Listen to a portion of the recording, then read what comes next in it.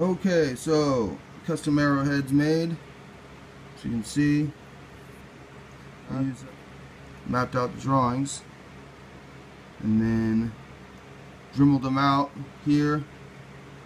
And I don't know if you can see that.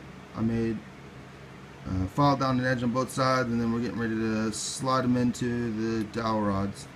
Okay, so I'm going to use this twine right here, and since I don't have any sinew, I also use shoe glue, which will clearly suffice.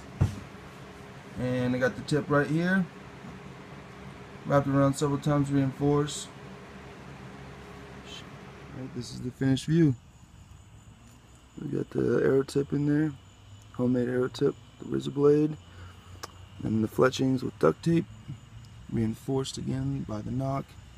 Fletchings are done by duct tape, because if you can't duck it, then fuck it. And yeah, tow it. Walk it, tow it, guy. Alright, sitting about 10 yards.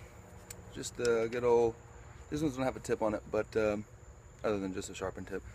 And the duct tape fletchings. We're gonna give it a test run too, see what happens.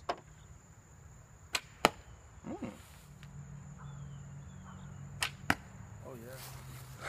Went in about that far. It's at about 3.5 inches. Give it a shot again.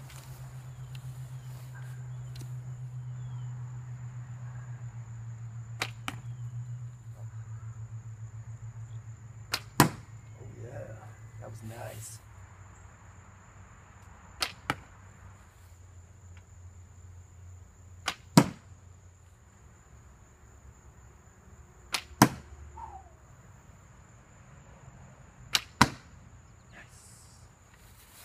Yep, cool.